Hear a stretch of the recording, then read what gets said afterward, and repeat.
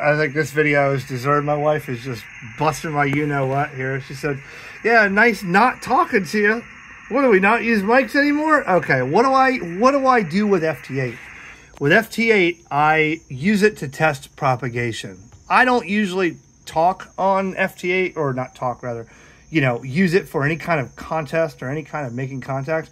I use it to test propagation. Now you can see tonight we have another huge VHF band opening.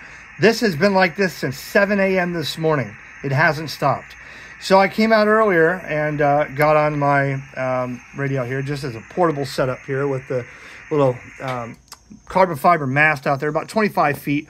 And I decided to get on FT-8. And you can see here, just for example, I'm using a 7-inch antenna, the CompacTENNA, just to see how well this band is. And using the CompacTENNA, which is 7 inches long, I've already been received on the PSK reporter in Alabama, N4WLO in Alabama.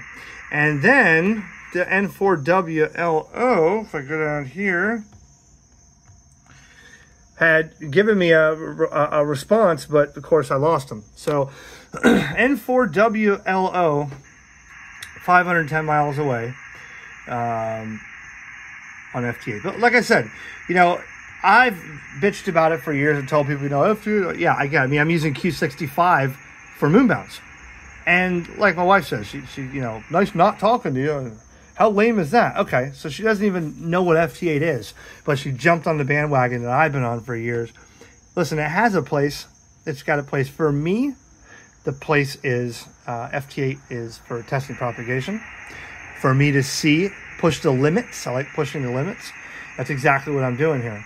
It decodes signals well below the noise floor. Now, there's other ones that are faster, FT-4, I think, and some that you can actually chat on. I'm just interested to know that 7-inch antenna is up. Now, if I had my 13 element on the side of the house that's up on my tower, you know, up on my tower, or this cubicle quad, I probably would be able to talk all the way, you know, across the Gulf at this point. It's getting pretty solid over here. So FT-8 is basically a digital mode developed by Joe Taylor, K1JT, I think it is. And basically, it's your computer connected, or, you know, sending CQ instead of a microphone calling CQ. It's calling, and it's giving your grid square and your call sign. And then the remote station who receives you picks up, and you know, it says, hey, that's you know, KJ4YZI. And his computer responded and gave me a signal of neg 21 dB, and you know, I guess that's below the noise floor. And it'll decode minus 28 below the noise floor, I think, FT-8 will. So, if, you know, obviously if I had a Yagi up, I would be able to be making a bunch of contacts up in the Panhandle, up into Alabama and stuff. I know that for a fact. I've done it many years. It's one of my favorite modes when I had my 9700 and stuff. But yeah, for those who don't understand it, because I got a few emails and comments today on the video that said, yeah, real impressive. Your computer did a great job on those contacts. Well, okay, yeah, the computer's doing it, but I'm pushing the limits. I'm testing, is that really happening? Does this propagation map really work? Well, the way, again, I've had a whole video on this, pskreporter.info. And what this is saying is that every one of these digipeaters and stations, you know, for instance, here's NI4CE. Check out the 4, you get nice.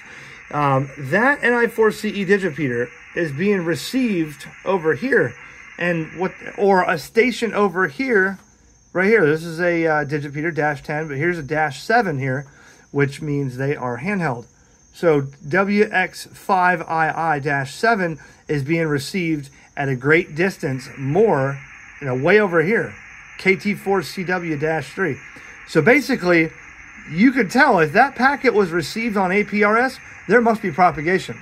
And as I've said before, this propagation map is real-time contacts. It is not some terrestrial solar data that says you may have something over here. No, this is real. So, any reports here before I head off to bed? Nope. But at least we know that this map works, of course. 2-meter propagation. Oh, there's another one right here in Georgia. I was received by KQ4NMU in Georgia. That's 315 miles on an omnidirectional, elliptical, possible elliptical polarized, as Dr. Jack says, CompacTENNA 2-meter 440 plus. If you are space restricted, or you got to get that in, you got to get an antenna somewhere. You're on a balcony on a 3rd floor. You are attic prone. This may be your only option, and it actually does work. That antenna does work. 7-3.